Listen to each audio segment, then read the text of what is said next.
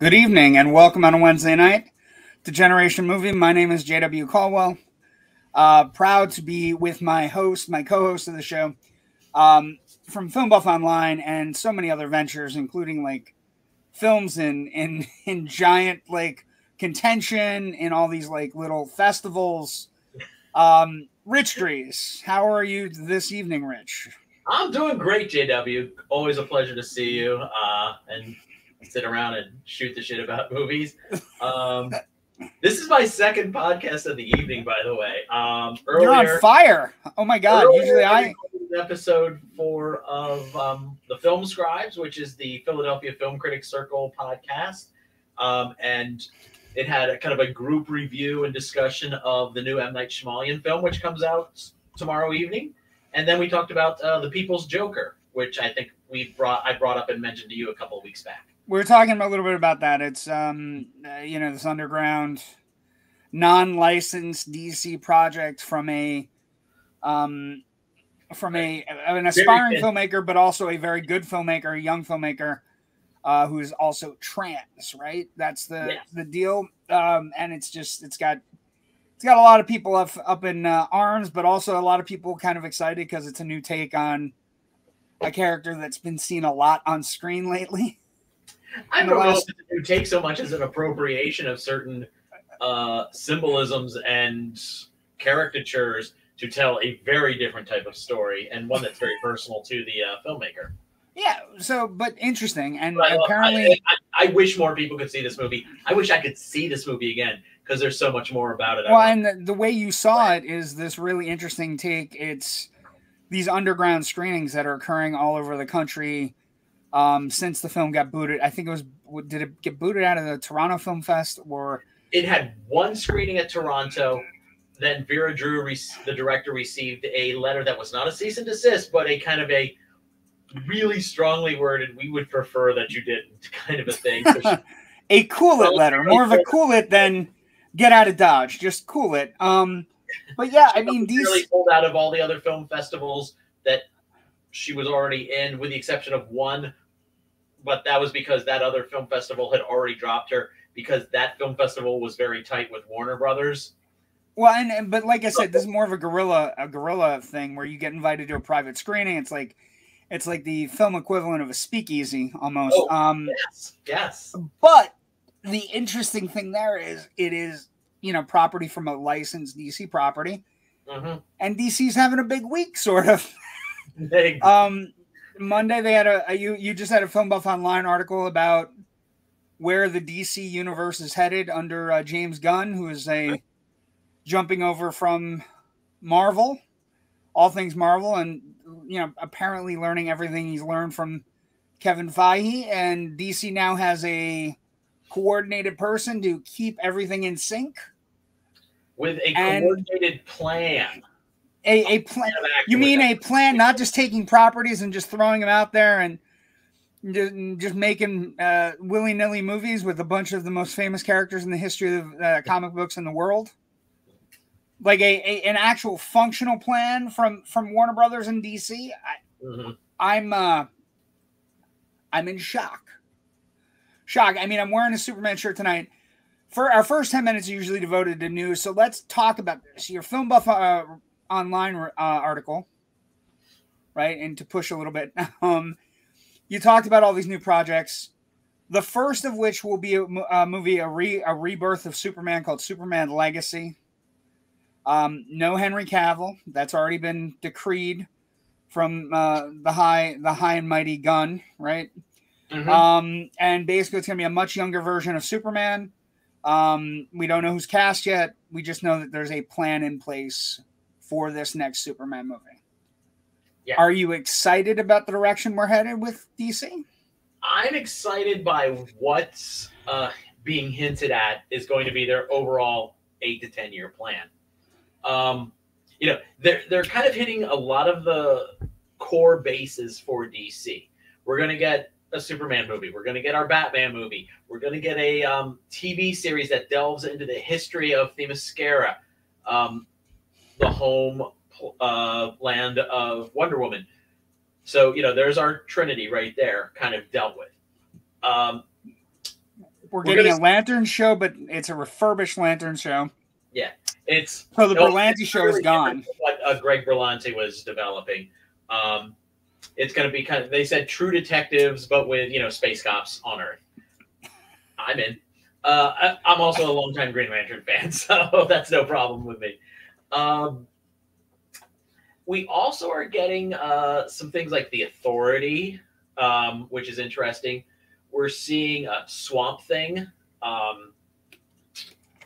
We're getting the further adventures of Amanda Waller, who runs the Suicide Squad. Well, and also is by far the most tenured DC cast member at this point. Yeah. Viola Davis is an Oscar winner and also somebody that just happens to show up in many a DC movie, often for no reason. just to show up and be like, I'm Amanda Waller. Did you forget about me? And so I think it's an interesting thing. The Authority is, of course, like a less moral version of the Justice League.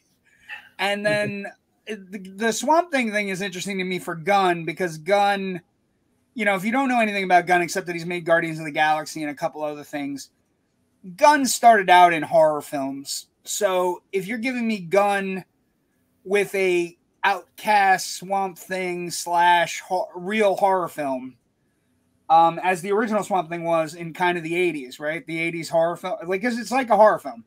Yeah. You know, has Adrienne Barbeau, has, you know, it's a horror film. Mm-hmm. If you're giving me a Gunn directed Swamp Thing, then I'm in. Right? A couple things before we get going. Also, we're knee deep already.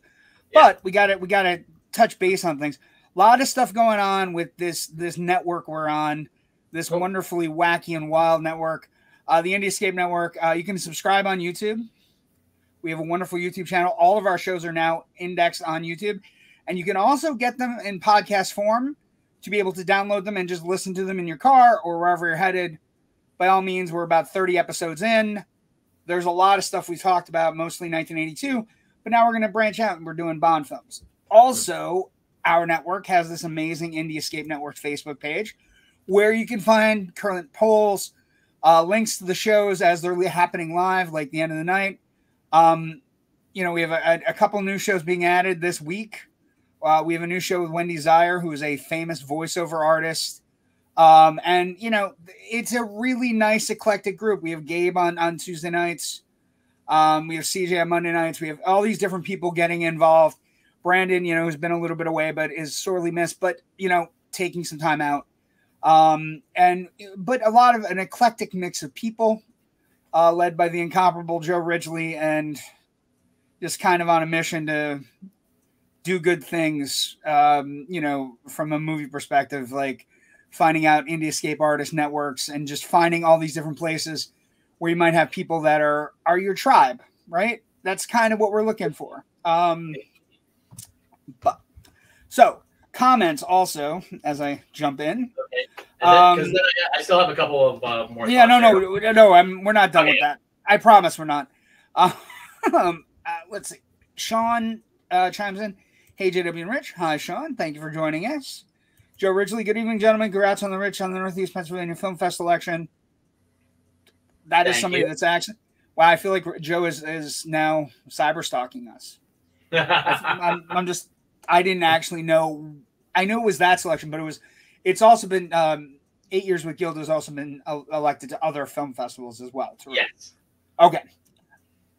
Now I feel bad because Joe had more knowledge than I did. Also, if I may toot my own horn here, our other short film, The Test, was accepted at the Block Island Film Festival in Rhode Island.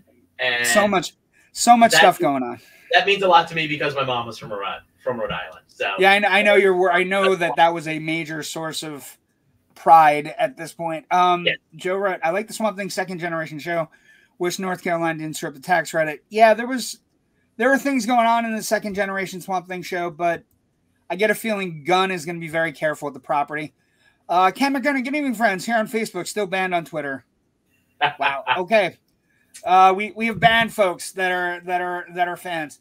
But like I said, a lot of places to watch our network. But overall, this is an exciting this thing with DC with Gunn. The press conference came across very well, although Gunn's dropping F-bombs at major press conferences is not necessarily like that's immediately going to set people like, oh my God. But basically saying I love the initial concept, which is, hey, first generation of DC films fucked up. They've been fucked up for a while. And all I can think to myself is, he's speaking to me because I feel the Snyderverse has been fucked up for a while. Yeah. So well, I would say after Snyder left, I prefer a lot of those films. There's not a cohesive vision overall, and I was kind of fine with that, actually. I was fine with, like, Harley Quinn doing her thing, and then Shazam's over here, and it didn't necessarily have to connect into a bigger story. Well, and the lack of leadership is where the key is, right? For them, like and what they've already assigned in this press conference, one of the things that I like that Gunn has taken the control of is, hey, we know the Batman is going to be in an Elseworld. We know that the Joker Part 2 is going to be an Elseworld, right? They're not going to be part of our overall Vision universe, but they're going to be part of things where people can be assured of a level of quality to them, but they're not going to be, like, Pattinson is not going to be meeting our Superman Legacy guy, right? Mm-hmm. So I think that when you get into a press conference, and DC has never been able to do this well, like about 2 years ago, right, when Joker came out, I shouldn't call it the Joker, it was just Joker. When Joker came out, they're like, well, will this Joker ever get to, like, deal with Batman? I mean, but in that movie, Batman's a 6-year-old. You know what I mean? Like, so there's all these questions that nobody could handle. And Gunn gets up and goes, these are the movies, television shows, and animated shows are going to be part of our 8 to 10 year vision, right? These movies are going to be made, and they're not necessarily going to be part of the vision. They're going to be movies that are made by other filmmakers. There's at least a control to it that has not been there, right? And I think that's the Feige effect, right? That's Gunn going, if you're giving me reins of these characters and this universe, I'm going to try to run it the same way that Feige is running his, right? Where it's, I know exactly what I'm. The attention, yeah. One, and that's the best part about it. That's the best part about for me, that was the best part about the press conference. Mm-hmm. Is that we have all these different properties, and we know exactly that there is a cohesive vision to it. True. And then I have these other side things that I know people are excited about. Batman 2 or whatever the hell they're going to call it. Joker Part 2, people are excited about because, it's going to be a musical with Lady Gaga. There is excitement there that's not necessarily encapsulated into Gunn's vision of what DC is going to be. And I'm excited that he was able to at least get in the first press conference and go, hey, everything is fine. What I like about the breadth of these different projects is I think it gives you a really good smorgasbord sampler of what DC Comics has to offer. You've got something kind of light in Booster Gold. You've got, you know, the horror and supernatural element in Swamp Thing. You've got, you know, the science fiction and comic stuff with lanterns. You've got your standard, you know, superhero stuff as well. And, you know, and that can range from, you know, hopeful, you know, I'm going to assume is a much more hopeful and optimistic Superman film to something a little grittier with what they were talking about with Supergirl, Woman of Tomorrow. I like that.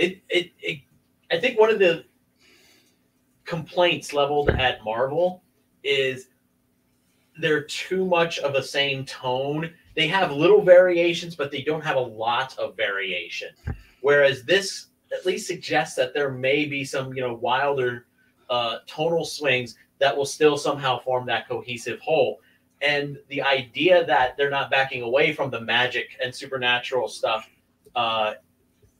in Swamp Thing, at the same time doing science fiction, you know, with lanterns. Well, heavy science fiction. I mean, Green Lanterns has potential to be a straight sci-fi show, right? Yeah. I mean, I'm just feeling that both of those elements are going to become more important as their story becomes unfolds, unveiled, and and to be honest, you gotta, I give Gunn a lot of credit, because the first.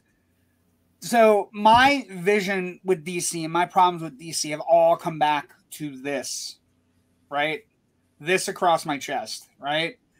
I am a Donner Christopher Reeve Superman guy. I grew up watching the Donner films. I you know, except for like, you know, Superman 1, Superman 2 are astounding pieces of comic book cinema. And then you know, you run into a lurch with Superman 3 and Superman: The Quest for Peace, obviously. But that vision of Superman, like that vision of, you know, truth, justice, and the American way, whether it doesn't necessarily fit in our worldview right now, and that's okay. But I at least need my Superman to not be suicidal, and I at least need my Superman to know what he's fighting for, and to know that he's fighting for good. And I thought that the great nuances. Like, I feel like the Christopher Reeve and Richard Donner Superman would know that Batman's not a bad guy from the get-go. Do you know what I mean? Like, I feel like Batman versus Superman fighting, and just Superman, Henry Cavill, and him going at it, and just like midway through, and the only thing that stops him from killing Batman is like one Martha comment, or, you know, Batman from killing Superman. You know, it's just one of those things where it's confusion, and just Superman's confused, and all through Man of Steel, he's like, I will tell you point blank my feelings on this, and they've always been the same way. The mistake with Pa Kent's death is an irrevocable sin that I think James Gunn looks at and goes, I can fix that. I can fix that in 2 script pages. It's like Name That Tune. I can fix that script problem in 2 script pages. Because, you know, you and I have talked about this offline and online, I think. But the idea that Superman, the reason Pa Kent dies in the comics and the movies is that Superman has to realize he can't save everybody. No matter how great he is, no matter how wonderful he is, he can't save everybody. Man of Steel, Pa Kent dies in a tornado that Superman can obviously save Pa Kent in, and chooses not to. And so you put this pressure down on this character, and it doesn't work for the character. It has to be a heart attack. It has to be natural causes. It has to be something where Superman goes, there are life and death choices that I make to save people every day, and you know, I'm going to use my powers for the right thing. And I just think if Gunn gets that right, picking Superman Legacy to start this whole thing off leads me to believe Gunn got into a room and said, your biggest goddamn problem in this company is Superman. Mm-hmm. Your biggest fucking problem is that you guys haven't been able to get the Boy Scout right. And the idea that you can't get the Blue Boy Scout right has crippled your fucking film division for 10 years. You get him right, and everything else will fall into place. Because the tension with Batman comes in, and that Batman is a vigilante, and Superman is mostly working with the government, mostly working with cops. So I wish James Gunn the best of luck. Let's see. We got a couple comments. Let's see. think we start with Joe, actually. Yeah, Joe, right there. Sorry. I didn't see the whole gun thing yet. Did he say anything about these DCAU movies and shows? Not directly. We are getting an animated 7 or 8 part series of Creature Commandos, which Gunn has already written all of the episodes for. And that's exciting because, you know, they're kind of like, some, again, funky offbeat characters, monsters created to fight the Nazis. I'm in. Well, and yeah, and then the DC animated universe, they haven't. I don't think they're going to impact the new DC with Gunn. I think that division kind of turns out everything they put out is usually pretty good. I mean, whether they continue to or not is an open question, I think. But if they do continue, I would imagine it would fall under that DC Elseworlds umbrella. That these are stories that take place, right? They take place. Joker, Teen Titans Go, and all those other projects that are still going to be going forward will fall under. Okay, let's see. Kathy chimes in.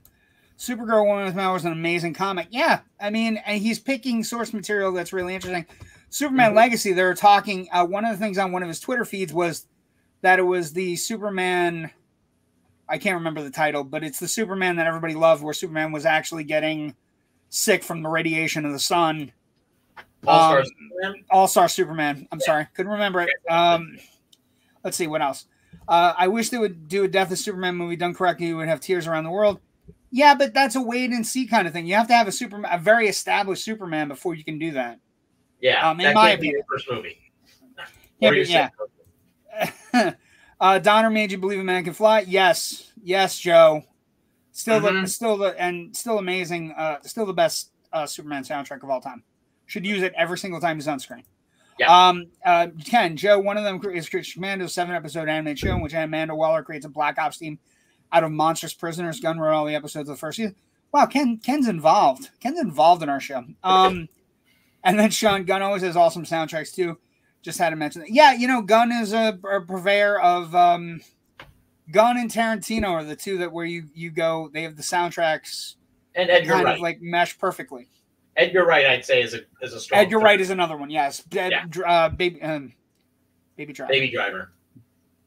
Okay. Well, that was an interesting look into this week's big news. Let's talk about Bond stuff, because we're of course in Bond-A-THON. We have done Connery, we've done Lazenby, we've done Roger Moore. Tonight we do Timothy Dalton. He's right there. He's in the back. You know, just going around the circle. And the movie we're doing tonight is The Living Daylights, which, as it turns out, is Timothy Dalton's first Bond escapade, right? And I have to be honest here. I have not seen this movie in a long time, and I really liked it. I mean, it's long. Yeah, it's only 2 hours 10 minutes, but it feels longer. Oh yeah, they do. There's a lot of plot in this, and I'm actually liking. I like almost all of this movie. It definitely feels like an old school Bond or a literature derived Bond. A literature derived Bond. Now that's one of the interesting things. It's one of the few Bond movies that take a title from an Ian Fleming. It's actually from an Ian Fleming short story, right? I mean, and most of it was Octopussy, Living Daylights, Property of a Lady, Quantum of Solace, and James Bond in New York, which why have we never gotten that? I'm just saying that's an easy sell. Bond in Times Square. Okay. They could have used it for Live and Let Die that we talked about last week. They could have. What I would say though that I think is interesting here. So you know, you had a lot of people coming and going on this one. So it's the last time we're ever going to hear John Barry score a Bond film. We actually have a new Moneypenny in this one, and then we also have a new Bond. Now, the real interesting thing comes in the production side of things, right? Where we start all of our shows every week when we jump in. Production is messy early because of Remington Steele. Let's we'll call a spade a spade. Remington Steele causes Bond to be held up. Brosnan, our next Bond, to be held up from Timothy Dalton. And what happens is they have first off, Remington Steele gets canceled. Brosnan goes and has a 3-day audition with the Broccolis. They like him as Bond. They're going to put him on as Bond. Everything goes well. 3 days before a contract comes due, NBC, realizing, first off, that there was now renewed interest in Remington Steele because it was about to star a Bond, and two, because they had a contract, like a liner that basically stated that they could call him back at any point before this 3-day period was over after the audition. Standard option. A standard option, and they basically do it, and they put Remington Steele back onto television. It was about to be canceled, and the interesting thing here is it cost Brosnan the role because the Broccoli family can't feel that Bond would be somebody that's also on television. So Brosnan loses out on the role because NBC pulls a fast one, a quick one, so to speak. Now, he's not the only person to lose a role. And we're not talking about Living Daylights here. Stephanie Zimbalist, who was trying to make the jump from television to movies, also in a slight weird thing because this show gets pulled back. And by the way, only 5 episodes are made because once he's no longer Bond, there is no interest in Remington Steele, which is like this weird catch-22, right? Yeah, Zimbalist. That season, and I speak as somebody who's, binge watched all of Remington Steele a couple of times over the years. 5 episodes. They were kind of like TV movies almost. They were 2 hours each. They were broken up into, 2, parters for syndication, and it's really crappy. They look mad. They both look mad. And they look mad. They look angry. Yeah. And the two of them look angry. They're no longer, because Stephanie Zimbalist, I don't know if you know this, but this is a slight trivia question. She was originally up for the role that Nancy Allen played in RoboCop. So she was going to play the cop in RoboCop and would have been able to jumpstart a movie career for herself. Mm-hmm. But because his contract was called in, so was hers. So they both lose out on the opportunity to go into the big screen. They're forced back into 5 Remington Steele episodes, and they're angry as piss. The two of them are just angry. This leads to other actors, other possibilities, including Timothy Dalton, who's coming from a Shakespeare background, also up for the role at that point. Fun stuff. I mean, Sam Neill is one of the ones that's mainly talked about as somebody that had a shot at this point. Sam Neill reading plenty of times for the role in Living Daylights. And then also a fun one that I look at and I go, that would have been an interesting, well, 2 fun ones actually. One, Brian Brown. Okay.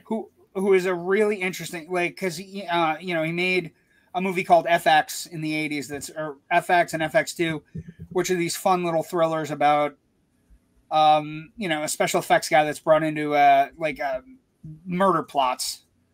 And the other big one that got a look, but then they walked away from, was this guy named Mel Gibson.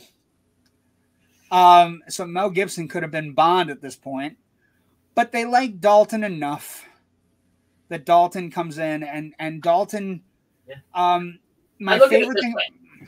Go ahead. This came out right at the same time. The first Lethal Weapon was 87 as well, right? Yes. So if they had gone with Gibson, no Lethal Weapon. If Flash Gordon in 1980 had been more popular and they actually did a succession of sequels, like 1 or 2, maybe Timothy Dalton, who was Prince Baron in that film and would have returned for those sequels, maybe that would have turned them off from hiring him for this too. There's always so many weird little eddies and ripples where things have to happen. a bunch of things that have to happen for it to work. Yeah. And Dalton, here's an interesting thing. Dalton comes into it and he doesn't want to be Connery, doesn't want to be Moore. And what I would say is the most interesting thing about his casting is that he had read the Ian Fleming books. So when he comes into the auditions, he had read the Ian Fleming books. So he was well prepared and had an idea that Bond, like I read his take on it. It's a real interesting take. Where he basically says, I felt it would be wrong to pluck the character out of thin air or to base him on any of the other predecessors' interpretations. Instead, I went to the man who created him, and I was astonished. I'd read a couple of books many years ago, and I thought to find them trivial now, but I thoroughly enjoyed them, every one I read. It's not just that they're a terrific sense of adventure and you've got very involved. On those pages, I discovered a Bond I'd never seen on the screen. A quite extraordinary man, a man I really wanted to play, a man of contradictions and opposites. The idea that Bond is somebody that is on the string, like on the razor's edge of life. And the reason he has to drink and smoke and drive fast cars and drive fast women is that he is constantly faced with death. Which, of all the Bonds that I've ever seen, I've never actually seen as good a interpretation of Bond. Yeah. And the more I watched The Living Daylights, the more I thought to myself, we kind of missed it with this one. We missed out on the, like, for whatever reason, this guy didn't get enough Bond movies to figure out everything about it. But I found myself rewatching this one going, like, originally thinking it's very low on my list, right? And then going into it and watching it and coming out of it going, pretty good Bond. There are problems, obviously. It's not a perfect Bond, but, you know, Bond girl's kind of like, villains, Aha song is, Oh, but I think that's one of the worst Bond theme songs. I didn't mean meh. I meant Aha doing a song is just never. It could have been the Pretenders, Rich. Could have been the Pretenders. Pretenders have the other song on the soundtrack, which is a little bit better, the love theme at the end. But you know, you have all these different little pieces. It all starts with the casting. It does have a good director, a good Bond director, in John Glenn. They film on location at the Rock of Gibraltar. So it has the location shoots that you would want in a Bond film, right? Also filming in the desert. I also, when you went into this one, Rich, did you remember that the Mujahideen were good in this one? There are a lot of elements in old Bond movies that do not age well, but boy, oh boy, is this one kind of like a yikes. That was just a shocker. And also the woman doesn't have to wear a burqa at all. I was shocked because, you know, Mime DeBeau. But yeah, you know, this is also this is the last time the Bond franchise can really deal with the Soviet Union as the bad guys. This is 1987. Fall of the Soviet Union's like 1990, 91, just a few years away. And, you know, the next Bond movie down the road, you know, has nothing to do with world politics. And probably because the situation was so volatile, they didn't want to be dated by the time the movie came out. So it's I think they pick up a good play. They're in Afghanistan fighting against the Soviet invasion. So obviously we're going to support them. And, you know, of course, that would the rebels. We're supporting the rebels who later on, as Americans and as British, would, you know, we just had a book released by the Prince and basically said, hey, I killed a lot of these guys in Afghanistan. So it's a weird kind of it's a weird movie specific, you know, change of direction with regards to actual world politics. But I think they do a good job. I think the script is a movie of its time. Yeah, but the script is tight. I feel like the script, but it's dense, right? I mean, it's really dense. But I like the idea that it opens on a pre-mission. It has a lot of Bond component pieces there, right? But it doesn't have other component pieces. we're gonna go to my bugaboo about Roger Moore as well here. This is our first introduction to a new Bond, and there's not like an iconic reveal. He's just kind of like there, you know, with all the other guys on the thing. And it's fine. I mean, the overall sequence is fine. It just doesn't give us a really good ball. Well, kind of a moment. I understand what you're saying. I actually found it really, I found it kind of, he does have a good reveal when he kind of turns around and he's in the full black and he's, you know, he's one of the only ones that actually makes it to where they're supposed to go. I think they're testing a defense system or security system. And then, of course, everything kind of gets turned on its head. It is, you know, SMERSH is written into the concept as well. They do everything they can with the Soviets. I think it's interesting because, you know, we're talking about near the fall of the Berlin Wall. We're talking about the fall of the Soviet Union. They do a good job of trying to incorporate that into the screenplay. Mm-hmm. Where they're you know, and an actor gets older, they can't portray people as much, so we get a whole round of new character actors to play Russian KGB agents, including John Rhys Davies, and you know, and Crab, right? Mm-hmm. So it's fine. Production goes fine. There's no, again, this is a whole movie that's dominated by the casting, and once you get past the casting, everything kind of falls into place. I mean, you know, they cast Dabo, who had been up for a role in View to a Kill and didn't get it. You know, and Glenn does a pretty good job, you know, directing and the filming. A lot of it's filmed on 007 stage at Pinewood Studios. They do some location stuff. They have some interesting, you know, principal photography basically goes without a hitch, and all these different pieces go into place. The other two things are that in production that come up are that Aha doesn't get along with John Barry, which is a kind of a funny headline. And they also renegotiated a deal with Aston Martin to bring the Aston Martin back.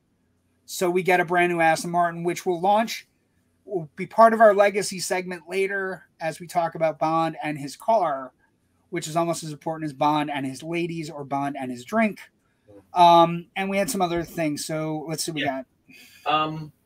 I will say, too, I think, you know, this is the worst Felix Leiter that we get. Oh, this Felix Leiter is like television Felix Leiter. He's like a TV Hasselhoff version of the Felix Leiter. Sean writes, I love Bond films, but Dalton, in my opinion, was not my favorite. I don't think he got a chance to be your favorite, and that's something I'm going to talk about the legacy later. I know this sounds weird, Sean, but as I was rewatching this movie, and somebody who's watched all the Bond films, and I don't know how Rich feels about this, but I feel if we had given him 3 or 4 movies, we might be sitting here talking about how much we love Timothy Dalton as Bond and how he got him, you know, he kind of, like, imagine if Dalton had gotten to do GoldenEye after he'd done the first 2 that he had done. And because GoldenEye is one that everybody talks about, right? Imagine if he had gotten to do GoldenEye or The World Is Not Enough. And all of a sudden, his 4 Bond movies are now, you got this one, that's pretty good. You got License to Kill, which is original at least. And then you have the GoldenEye, which would have been probably his best. And he would have been feeling the character by at that point. Let's see. Joe writes, Bond takes Manhattan. And then Sean wrote, it would be interesting that Anna de Armas played Paloma in No Time to Die, become the next Bond. No, I don't want her to become the next Bond, Sean. I'm going to disagree with you. I want her to be the next Paloma. I want her to have her own. I want her to show up like Felix Leiter shows up. Don't you, Rich? Don't you? Isn't that what you want for her? Oh God, yeah, yeah. Bring her back. Her sequence in No Time to Die is one of the best parts of the entire movie. But I understand what you're saying. I don't want her to be somebody else. I want her to be her own person. So production happens. It goes fine. Again, all stemming from how this Bond is going to be received and how this Bond got his job. Box office, Rich. So looking at the numbers, first off, anything over A View to a Kill is higher, right? Mhm. It does very well in 1987. It opens on July 31st, 1987. It goes up against The Lost Boys, which I had no idea opens so low. It opens against The Lost Boys and beats the tar out of The Lost Boys by almost doubling up The Lost Boys. So this movie opens on July 31st, 1987 to $11.05 million, which is 21% of its total gross in the United States. It lasts about 5 weeks. It opens on 1,700 screens, which is a lot of screens. It ends up grossing $51 million domestic in the United States, which translates to about $120 million. So a pretty sizable amount of money, right? It does fairly well. It gets back from the horribleness that was A View to a Kill, which, by the way, I was telling you, and we talked about it last week. I rewatched it. It's a bad Bond. It's not a good, like Roger Moore's pudgy. It's not good. No. So 2 years from now, Timothy Dalton steps into the role, and the role has been very much Roger Moore down, right? Because Moore at the end is old. He's out of shape. He's hitting on women half his age. It's brutal. And Dalton steps in, and he's young and he's attractive. He's got the right props. The movie grosses an astounding $191 million worldwide, which is a lot of money, Rich, in 1987. And only 51 is from the United States, which is wild, because as we progress through these Bond movies and we get to the Brosnan Bonds and we get to the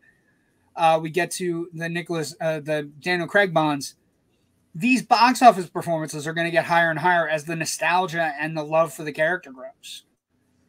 So it does very well with Connery. Moore has an early good start and then kind of falls off. Dalton has a kind of in the middle of the bullseye. Brosnan has early success and then trails off.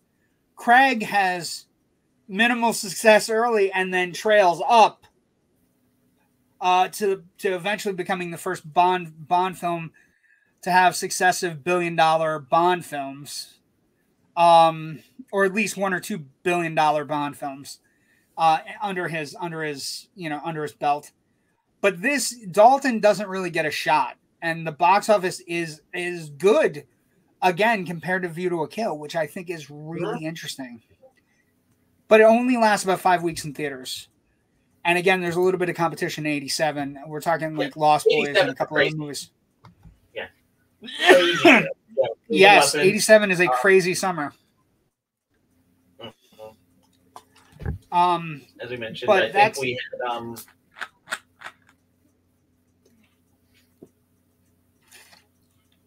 but that's about the story of the box office.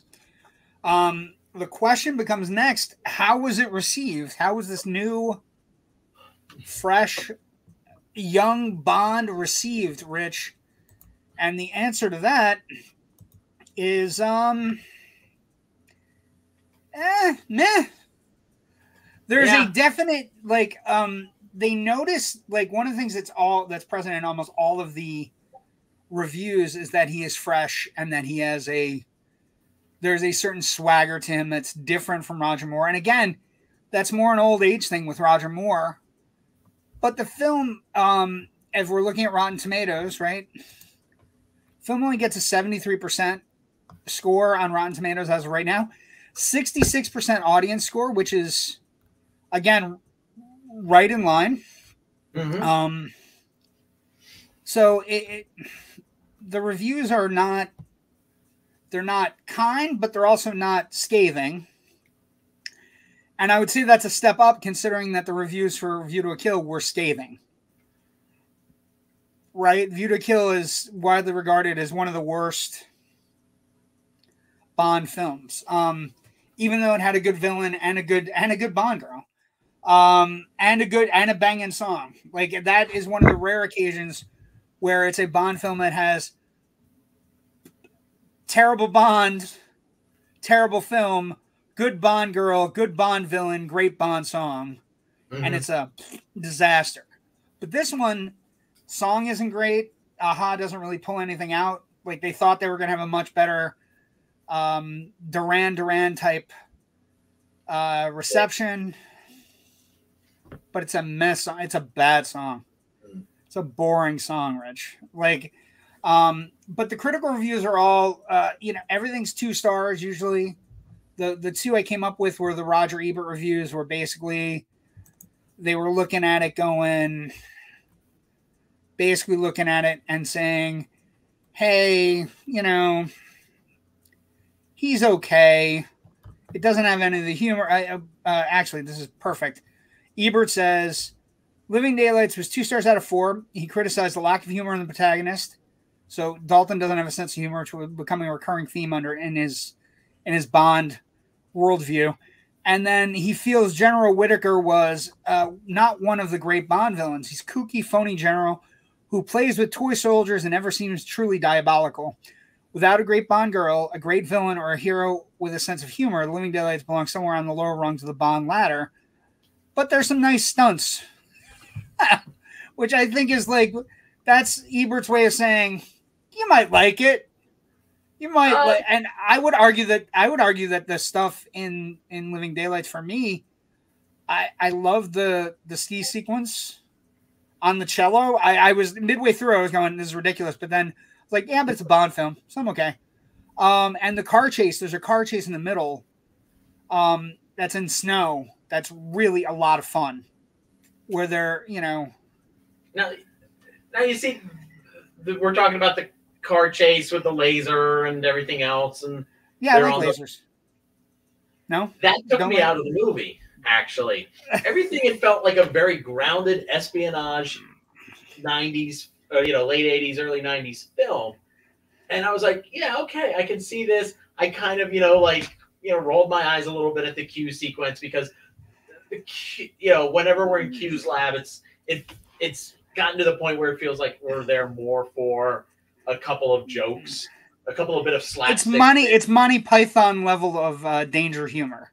Yeah, like it's like the couch eating someone, or somebody blowing something up from across the room, where you're just like, ghetto blaster. The ghetto blaster. That's lame.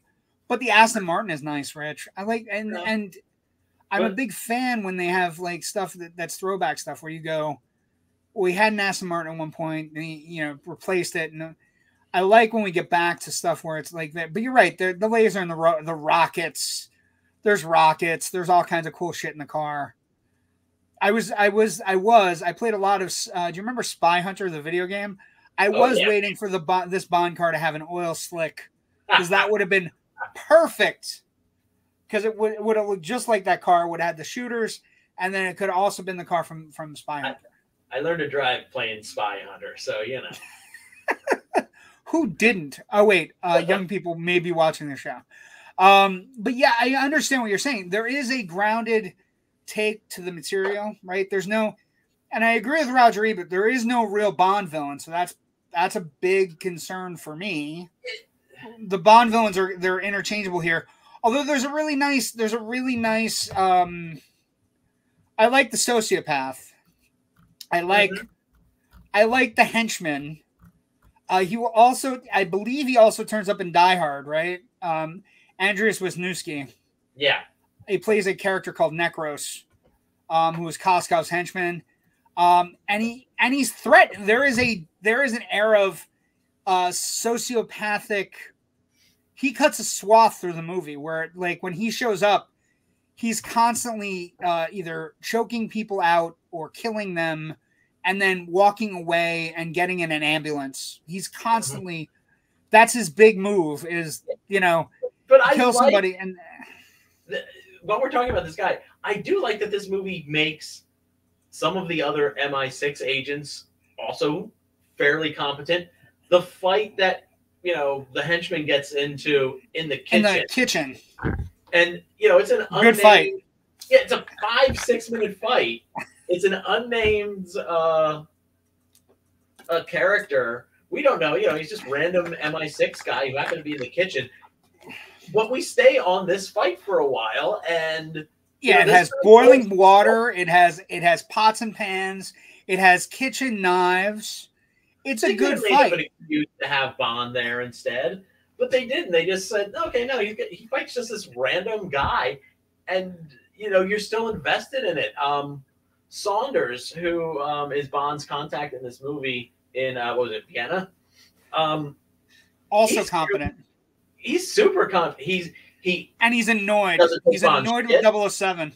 He'll disagree with Bond, but he's not proud enough to go to be able to change his mind and go, you know what, you're right, we're going to do this instead. And I really like that character, and I hate that he gets killed. But that's good filmmaking. If they made me upset that this minor character who's generally canon fodder. I think there's one of the things that's happened with it when you're talking about the car or the objects, right, that Bond uses in the movie and stuff like that. I think what happened is when the more films started relying too heavily on the gadgets, right? Mm-hmm. And then this one, they want him to have a little bit of gadgets because that's part of the allure of a Bond film is what's the cool shit that Q's going to give him. And it's usually one thing a movie now. Now we've gotten into a steadfast, and Skyfall, it becomes when we get to Craig, Skyfall's best weapon he gets is that he gets a gun that only has his thumbprint. Yeah. Right? So it can't be used against them. So, I mean, we get Which isn't really much of a gadget. We have that kind of technology already. It's just that's what I mean. That's where we jump forward. I do like that the car has rockets. I do like I fell in love with the chase sequence down the hill. I felt absolutely I was thinking to myself, this is ridiculous, but then midway through I'm like, but it's kind of cool. Mm-hmm. Dalton gets one good quip where he's like, we're lucky we brought the cello. He gets his one, and it's not like a lame double entendre. It's a legit, I'm so glad we brought your stupid fucking cello that I told you to leave. And I also at the end of it, we've nothing to declare. Yeah.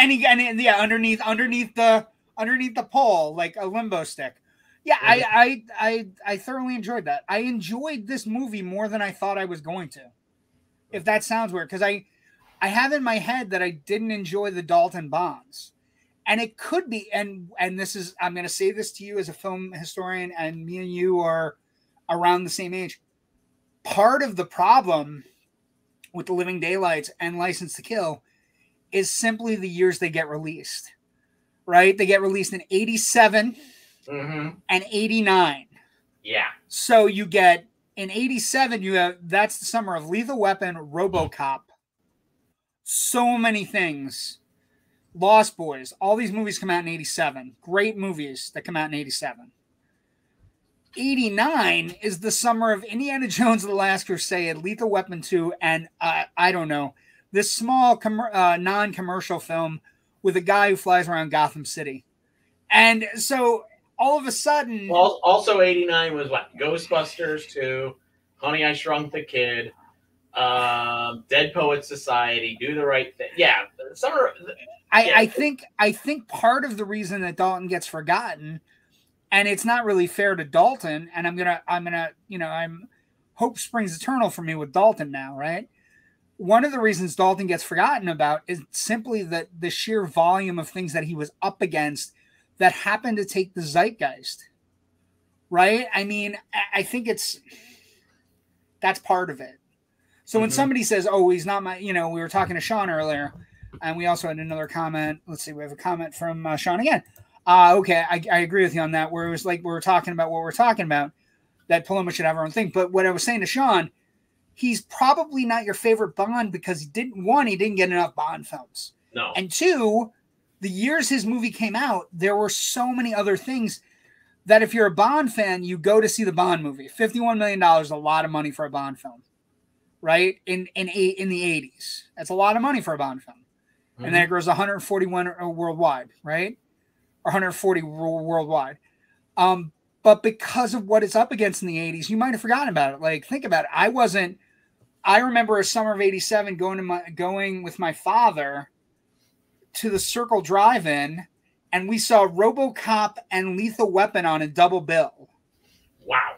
And if you go to a drive-in with your dad and see RoboCop and Lethal Weapon, the furthest thing from your mind is The Living Daylights. It's the furthest thing from your mind, Rich. Mm-hmm. And there's nothing you can do about it because all you're watching Lethal Weapon and you're watching RoboCop, and they're two of the greatest action films ever made. You know, one's sci-fi action, one's a regular cop movie. They're two of the greatest movies ever made. And so you had all this competition. And then 89, it just gets worse for Timothy Dalton. And he gets put into a Bond film that isn't really, it's more of a revenge film and not a Bond film. So you have extraordinary factors. And then all of a sudden he's not Bond anymore. And, mm-hmm. and yeah, and that's again, weird. That's entirely out of Dalton's hands. You know, they signed him to a 7-year contract. He does 2 movies. Eon Productions, who are the ones who make this, and MGM are the ones who are distributing it, get into a tiff. The tiff doesn't get resolved until about 91, 92. At this point, Dalton's contract is pretty much expired. And he's like, guys, I've kind of moved on. Which is a shame because, you know, they were working on at least 2 different Bond scripts for the next one. One was called Reunion with Death. The other one didn't have a title officially, but some people say it might have been, you know, going under the name Property of a Lady, which is another one of the short stories from the Octopussy collection. And you know, the tiff happens. I've read like the treatments for those, and they're okay. I'm sure they would have, you know, been whipped into better shape, you know, as the writing process went on and everything. And it's a shame because they really wanted to continue with Dalton, and then some of the elements wound up in like Goldeneye and. Also the other thing that happens is somebody is no longer Remington Steele, and somebody is no longer under contract to NBC. Yeah. So it all goes against Dalton in every conceivable way, which is kind of sad. Let's see. Dustin Ken writes, Dalton never really be known as 007, more the voice of Mr. Pickle Pants. Yeah, sure. I would also say he actually found a really true calling playing villains, right? In The Rocketeer, he was a tremendous Errol Flynn substitute. Amazing. Mm-hmm. And I would also put out to you, wouldn't you at some point, Rich, like to see him play? We've never had a Bond play a villain. I would love to see Dalton go up against a new Bond. I think an aging Dalton would make an excellent Bond villain. Oh gosh, yeah. Be super cool also to get him back. Sean, you can only have one as the next Bond. Who do you choose? This is now, Sean, you're jumping into the show. This is a whole reason why we're doing our Bond-A-thon, right? So, Sean, you've asked the question on everybody's mind, but also the reason we're doing this Bond-A-thon is because we're getting ready to have Bond announced. And who do I choose? Who do I choose? I don't know. I feel, and I have reasons for a lot of things. I don't know how Rich feels. We're going to get to it in a second. I feel Hardy would be too much like Craig. And I feel Hardy's a little too old. I feel Cavill has a lot of other things to do. And I just feel he's doing Warhammer. He's happy with that. I feel he's out. Has to do with I think somebody like I like the kid from Bridgerton because I think he'd be he's young enough.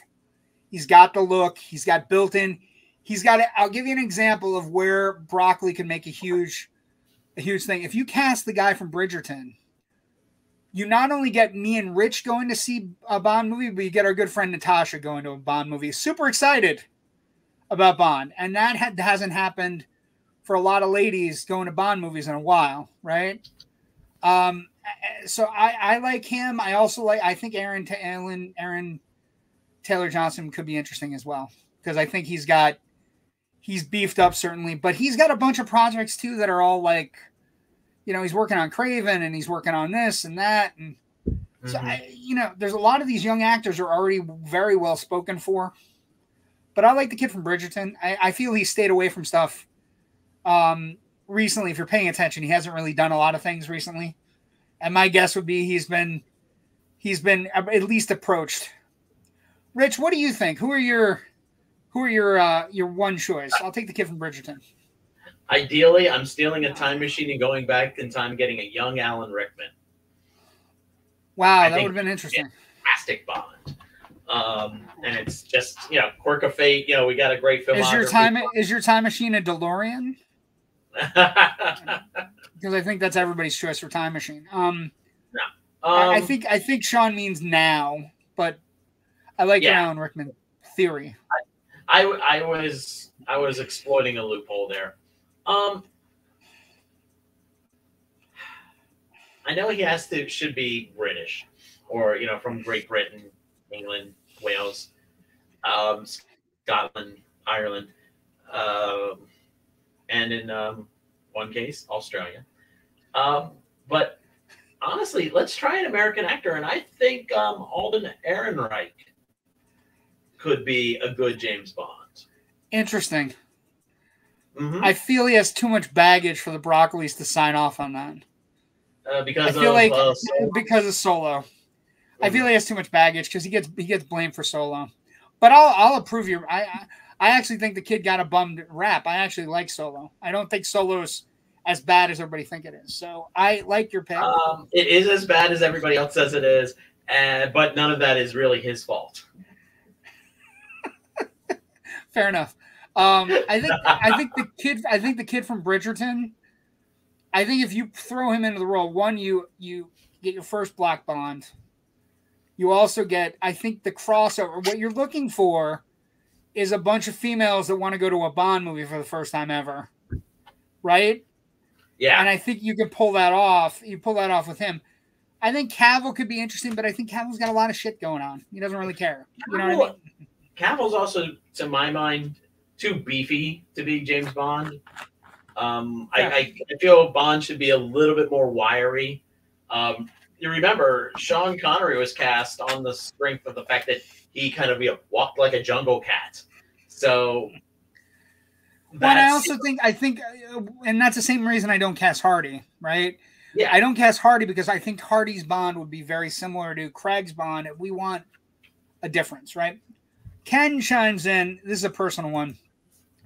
Mad at JW for drinking my favorite water store was out. Pineapple coconut. Yeah, sparkling ice. I'm a huge. That was a very wise decision. It's sugar free. It's coconut pineapple. It's delicious. Goes well with booze. So,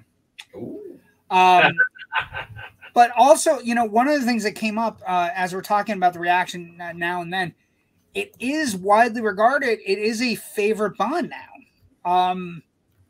For example, Rich, if you're looking at it, right? In retrospect, right? What we've seen, it's been called the fourth best Bond movie ever by The Independent. It's been widely regarded as one of the better Bonds. Like it's some IGN and a couple other polls had it as the sixth best Bond film ever made. The Guardian called it one of his favorite Bonds, basically because Dalton is nuanced and it's a different kind of version of Bond. You know, and that his relationships change and evolve throughout the movie in a different way. So it's, you know, it's definitely it's become much more widely regarded.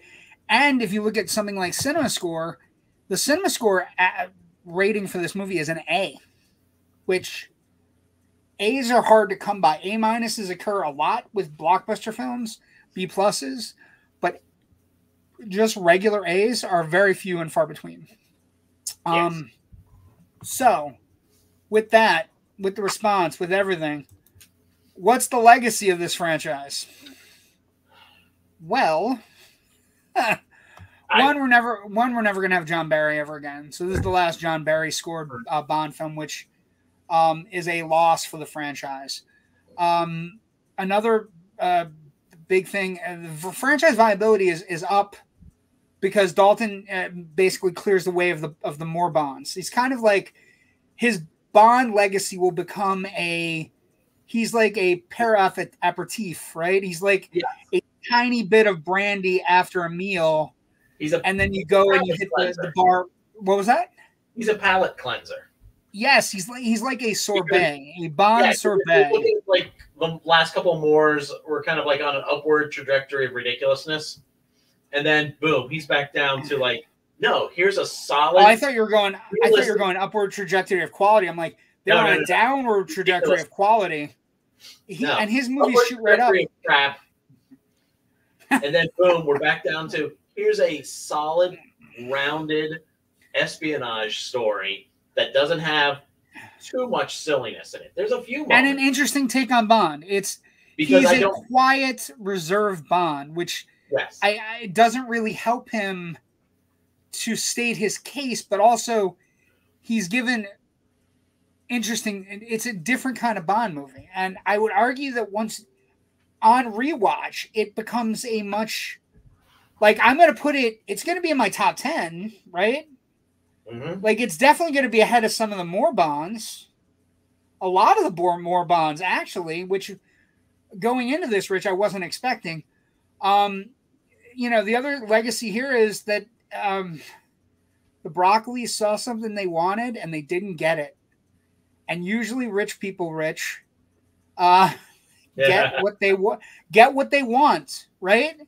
The legacy here is that they saw Brosnan enough in these auditions that the moment that these two movies get made and don't do as well as they should, even though we're not looking at all the other side reasons why they didn't do as well or how they could have done better if they had different, time frames that were released or anything like that, Dalton takes the blame for it. And Brosnan comes on board because he doesn't give him material that's Bondy enough, if that makes any sense. Like, he doesn't get material that's so, like, granted, the cello sequence should be Bondy enough for most people. And for me, it was like a Roger Moore sequence. It does, but he's so I don't know. I really enjoyed it. And what I would say to you is he's so casual and calm during it. And that line, the sequence, like, I'm so glad you brought the cello. Like, it's not a joke.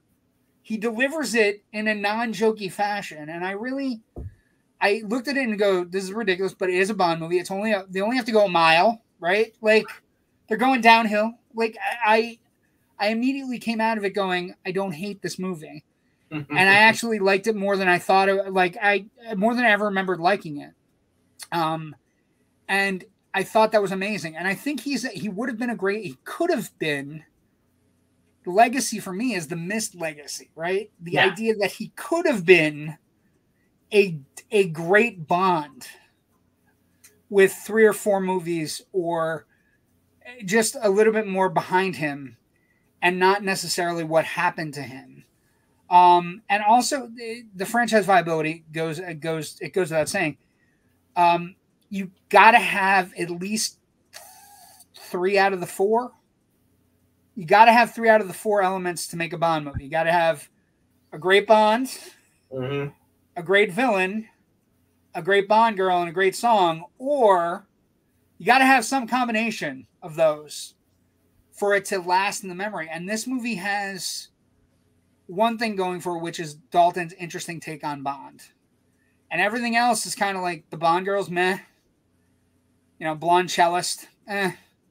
The villain is really super bleh, right? It's not good. And the song is abhorrent.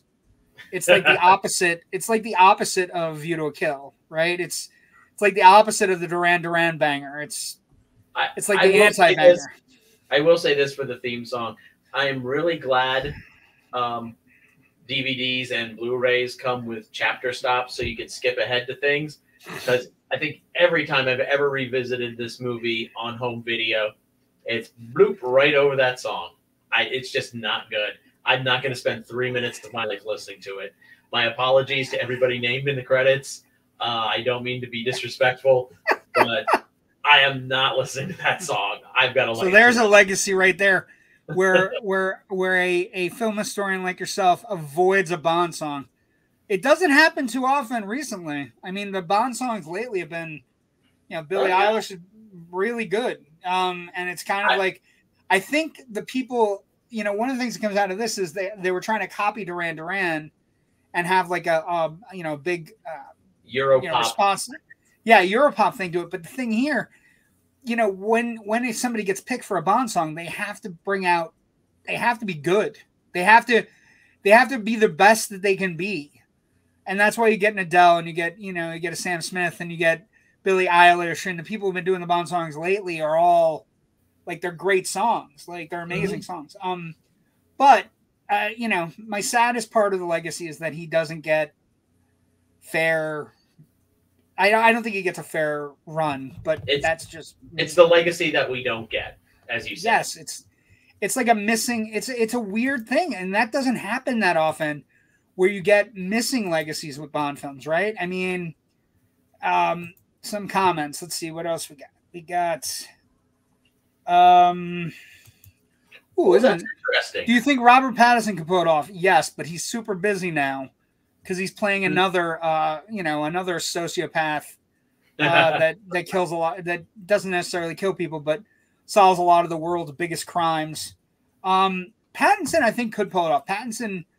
When you watch a lot of the Pattinson movies, like when people were worried about the Batman casting, I always try to find a movie. Like when people, I'll give you an example. I was sitting next to my good friend Ren Schmidt. I don't know what movie we were watching at midnight, but the Affleck news came out, and we were sitting at Cinemark in Pennsylvania, and the Ben Affleck news came out, and he was so upset about Ben Affleck, and I'm like, but we just went to see The Town 2 months ago. And The Town is literally Batman when he's when he's doing the crimes, and Bruce Wayne when he's not doing the crimes, so he can do it. Same thing with Pattinson. When people are like all upset about Pattinson, oh my God, Twilight's going to be Batman, it's not going to work. Yeah, but he's done other movies, Good Time and Cosmopolis, where you sit back. So I think Pattinson could pull off Bond, but I don't think he's going to. No, but when I see people do that, and refer to, what do you mean the Twilight dude is going to be in Sparkle Vampire? It was always Sparkle Vampire. In the Batman. I'm just like, you guys just need to see more movies. Look at actors outside of big franchises and see what else they do. Well, and the thing is, Pattinson, and then maybe you won't be saying dumb stuff, because this goes all the way back. He paid for houses and houses for his mother with Twilight. But then he went on a rugged, I'm going to work with as many young directors and directors as possible. And so Pattinson, I think Pattinson could pull off Bond. Yeah, Pattinson, I don't think he will. Pattinson has the exact same kind of FU money that like the kids from Harry Potter have, where they can go off, do little weird ball independent like projects. Switchblade Man. And he's fine. He's wonderful. Great American accent.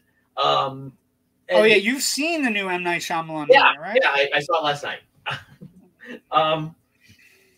When is your embargo up? I think my review's already out. Oh, okay. Yeah. Did we like it? Went out this afternoon. Yeah. Did we like it? I liked it. It's probably the best thing that Shyamalan's done since he's kind of had like this bit of resurgence in terms of like starting with The Visitor. I think it's still not quite as good as what I would consider his trilogy of best work, being Sixth Sense, Signs, and Unbreakable. Okay, but it's not too far off. There's some interesting things. I think that's as positive as it. I hear Batista's really good though. I hear he's fantastic. Yeah, everybody's saying he has. There's an ample amount of menace when he's on screen, which is interesting because he shot down stuff that he's going to be Bane. So it's like, I'm too old to play Bane now. It's like, really? You're too old to work for James Gunn playing Bane, huh? Okay. Let's see. Joe also chimes in. James Bond Jr. Sorry, had to. No, Joe, we're not getting to James Bond Jr. No. If you want James Bond Jr., you're gonna have to go to James Gunn's DC universe and wait for Damian Wayne to show up. Boom! It's like James Bond Jr., but it's Batman Jr. So work with that. If Bond goes younger, Tom Holland. Another actor that's super busy, but he would fit into bulking up a little bit. He would also fit into your wiry frame. Another person that is up for multiple roles that is looking mighty jacked is Taron Egerton, right? He would be a fantastic Bond. He would be a charming, deadly, but he is apparently up for Wolverine. Apparently, that's maybe those are the rumors. But Taron Egerton would be a good Bond as well. I think they have to get as far away from Craig as possible, in the same way that Dalton is as far away from Moore as possible. And Brosnan is also as far away from Dalton as possible, and then Craig is as far away from Brosnan as possible. Bond has to change. That pendulum has to swing, but it never swings back to where it had been before, which is always interesting. How they've managed to do that and managed every new Bond is different and a step away from what was before, but it still ultimately feels like it's all part of the same franchise. Yes. And speaking of the same franchise, well, Sean has one more comment and then we'll speak about it. Like Patterson, I think he's a great actor. He is a great actor. Like like I said, when I told people not to worry, that the Good Times and Cosmopolis are the two movies. Good Times, it's either Good Time or Good Times. I can't remember which one it is. It might not be the S, but it's him with his brother who is mentally challenged, and they rob a diamond store at the beginning of the movie, and the rest of the movie is just him trying to figure out how to get his brother out of trouble. And it's a really great movie. And Cosmopolis is basically Bruce Wayne if he went on a bender and murdered some folks, and didn't put on a Batman cowl. So, and speaking of stuff that we're doing, so the Living Daylights goes away. The legacy is an incredible legacy, but also one that's just a missed legacy. Something where you just like look at it and you go, it could have happened, but it didn't. And now we move on. Now here's where it gets interesting, folks. We have our poll up.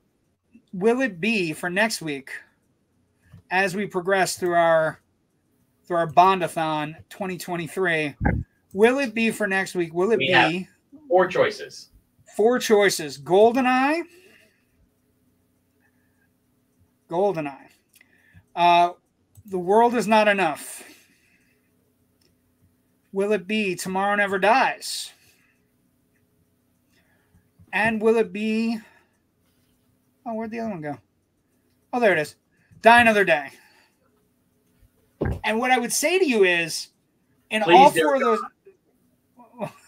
Go ahead. What I would say to you is, what you can tell by the poster. So Die Another Day, you have... Look at the girls. Look at the Bond girls. Rosamund Pike, Halle Berry. For GoldenEye, you have... Olga, what is it? Olga, damn it.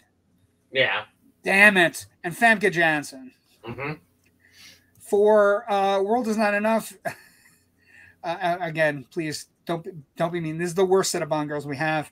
And then if you look at Tomorrow Never Dies, you have Terry Hatcher and you have Michelle Yeoh. The Oscar-nominated Michelle Yeoh. The Oscar-nominated Michelle Yeoh, who is every bit as an equal of Paloma or everybody else. I don't want to sway anything. I do. The Brosnan Bonds are okay, and they get progressively worse. So be kind in the voting. That voting will be in the Loud and Nerdy group. It will also be on the IndieScape page, which is on YouTube or Facebook. And so those are your choices. You have, some really good choices there. Now, JW, you say you don't want to sway anybody's vote. I do. Please, dear God, please don't make me sit through Diana, that last one again. That was a piece of shit. I don't want to do do this again. I just don't want to have to sit there and watch. Well, we have people. Joe is trying to sway people. Joe is trying to sway people on the Indie Escape Network with video games. Which, by the way, if you have Xbox or PlayStation, the new Xbox, new PlayStation, you can play a game that's literally 35 years old. And it's just, I've been playing it all week. I can't get through anything. It's so fucking hard, Rich. And I'm not talking about like the multiplayer. I'm talking about the actual mission-based stuff. The game is so fucking hard and so fucking ridiculous. It's GoldenEye on Xbox. It's just ridiculous. I've been playing it all week. But yeah, I mean, there's some good Brosnan and some bad Brosnan. Be kind with what you're doing. Ken Reds, I like Terry Hatcher. I will take Terry Hatcher all day. Yes. Sure, but I would take Michelle Yeoh first. But that's just me. But I like Terry Hatcher. I'm not gonna lie. There are at least 3 Bond movies that you just saw that have at least decent Bond girls in them. And one that's just like, meh. But big decisions are coming your way. Rich, where can people find you when you're not doing this wacky job with me every week? And also we'll have another announcement after we get all our plugs out. Okay. Plug it all the time. Here we go. Got a lot of plugs. All of my writing can be found at FILMBUFFonline.com, including my just published review of the new M. Night Shyamalan film, which opens tomorrow night, called Knock at the Cabin. Also, there is a great breakdown of an analysis of all the new projects that James Gunn announced for this great article. This I put it up on my page. Thing. This was written by my good friend and our FilmBuff's comic book film editor, Bill Gadavaskis. That also went up today. Also another great article that I didn't put up yet. Yes. The stuff from Tuesday was the news article, and Bill's is more of the analysis. My other podcast, which I do with my co-host and best friend Natasha Bogutsky, is called The Big Picture Podcast. You can find it at bigpicturepod.com, or again, a link at filmbuffonline.com. Our latest episode broke down all of the Oscar nominations that came out last week. I just recorded a few hours ago a new episode of the Philadelphia Film Scribes podcast called the Philadelphia Film Critics Circle's podcast called The Film Scribes, in which we also do myself and 3 other critics do a roundtable discussion about Knock at the Cabin. Plus, we also talk about the unreleasable film The People's Joker, which created quite a sensation at Toronto International Film Festival. And if you get an invitation, you're lucky to get it. Yes. Very lucky to have seen it. Maybe 2,000 to 3,000 people have seen this film altogether. You can find Film Buff Online on Facebook and Twitter, and you can find me personally on Twitter at FilmBuffRich. Wow, that was a lot. So I don't have as much as that. I just have, find me at Loud and Nerdy. We have Loud and Nerdy, the group. You can find me on Facebook at JW the Movie Guy, on Twitter at JW the Movie Guy. Rich does all the heavy lifting. I just kind of show up and talk with him every week and try to keep things on the rails, although sometimes I force things off on a tangent. But one of the things that we're working on right now, we have 2 weeks left of our BOND-A-THON 2023. After that, we will start a retrospective of Oscar films. That's our big announcement. After we get done with our BOND-A-THON, we're going to work on some Oscar movies. So be prepared. It's going to be fun. We're going to do some, we're going to look back at some classic Hollywood. We're also going to look back at some current Hollywood. And it should be a really good time. And we're super excited. We're going to name it in a couple weeks. We don't know what we're going to name it. Rich is going to come up with a super jazzy name. And we're going to have a good time as we plow through leading up to the 95th annual Oscars coming up. And just over a couple months. Just over a month, actually. And so we're going to have 2 months of Oscar retrospective after we get done with Bond. So thank you for joining us tonight. Please pay attention to everything going on in the Indie Escape Network. We have a new show premiering tomorrow night or Wednesday night. Thursday night, tomorrow night. Today is Wednesday. I think, today is Wednesday. I'm sorry. It's been a very long day. I'm also not feeling the best, so forgive me on this. But we have a very cool new show premiering tomorrow night called The Sticky Microphone with host Wendy Zier. And she's a very talented voiceover expert / actor / teacher. So that should be really a lot of fun. Although it is not safe for children, although some people would say our show is not safe for children because, you know, we do crazy talk. But thank you very much for joining us. Thank you very much. True. Thank you very much for joining us tonight. Have a great weekend. Go see some movies. A lot of movies opening this weekend. Enjoy it. Have a good time and watch Poker Face because oh my God, it's so good. It's amazingly good. Have a great night. Stay safe. I will talk to you next week for whatever Bond film you choose for us. That polling will be up until Friday at 5 p.m. Have a great weekend.